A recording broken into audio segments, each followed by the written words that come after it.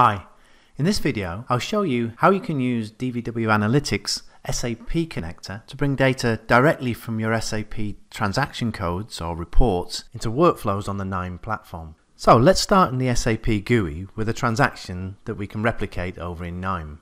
We're going to use FBL3N, and I'm going to use a variant that I've saved already, which obviously is a list of saved parameters, to run the report. You can see them here, and if we run the report we get a standard SAP output. It has multiple small tables, if you like, for each combination of GL and company code. Now, as an output in SAP, this is perfectly okay, but obviously downstream in analytics, it's not much use with all these small tables.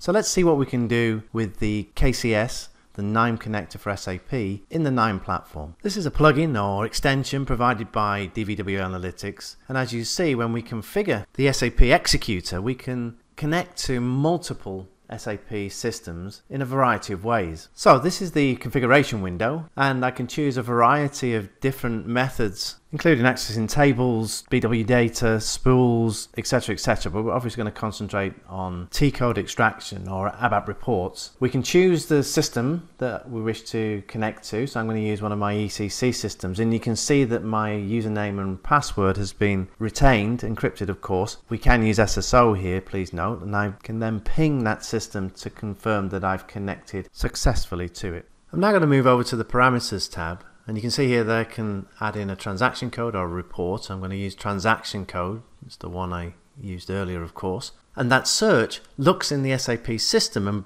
retrieves both the report name and the initial parameter screen for that report. I can edit that, of course, manually by entering values, say for company code or for GL, etc. But in this case, I'm going to use one of the variants, which the call also retrieved back from the SAP system. So you can see here the list that was retrieved, and I'm going to choose the one as I did over on the SAP GUI. And when I go to the data preview tab, I can now run that T-code with that variant, and the raw preview gives us back those results exactly as we saw them in the GUI. Now, we could use this data as it stands downstream in our KNIME workflow, but the tool has functionality to enhance and transform the data. So for instance, if we right click on account and company code, we can add these headers as columns in the table below. We can also identify the header row for the table, and we can see that is captured, and when we press raw preview, the system identifies those rows using the color coding as shown. Finally, we can look to ignore some rows. So this row of dashes, for instance, if we right click, we can ignore. And I'm also going to remove the totals rows, because then we can calculate those later, of course.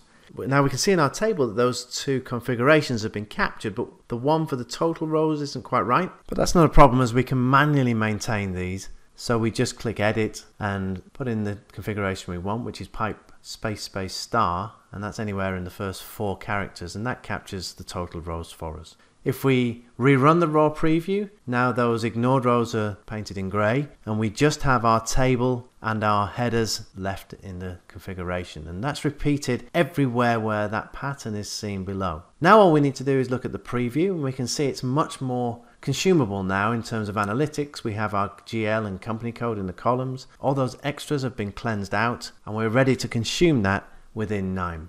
So we can switch back to KNIME now to run that node. When we do that, the configuration will run the T-code as we've configured, selecting data as per our variant and applying all those cleansing configurations that we set up in the configuration window.